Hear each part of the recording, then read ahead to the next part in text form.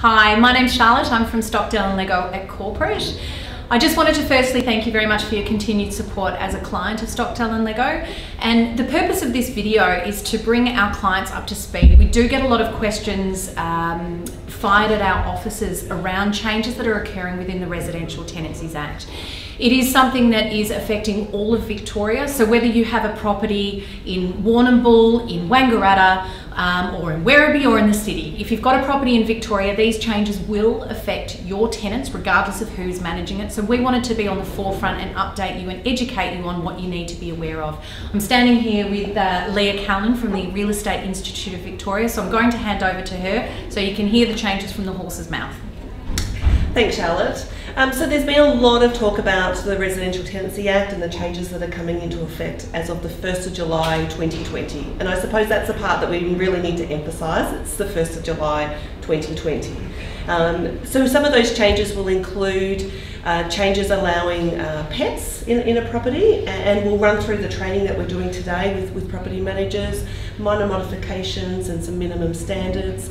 There'll be changes made with regards to sales campaigns and the access arrangements that salespeople will need to work with property managers and tenants, routine inspections. There's some legislation changes around the wording, so landlords will now be called residential rental provider and tenants will now be referred to as renters. Yeah, right. So we have to get our head around those new words.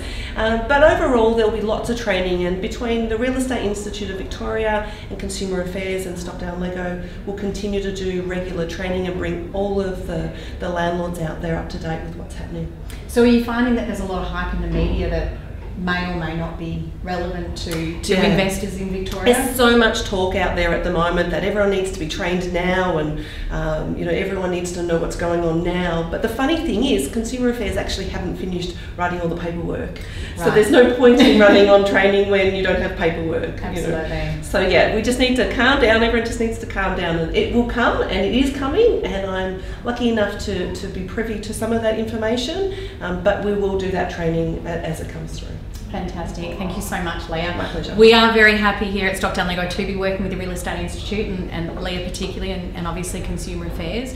If you are concerned or you do have any questions, be it your property with Stockdale and Leggo or another agency out there, please feel free to reach out to your local Stockdale and Leggo agency, and we can do our absolute best to educate you on what's coming, what you need to be aware of now. And again, I guess the message is that the majority of these changes aren't taking place till July 2020, so we need to continue as we are today, using today's legislation and not being too concerned, being aware but not being too concerned about what will happen in another year's time. And we will continue to train our staff accordingly.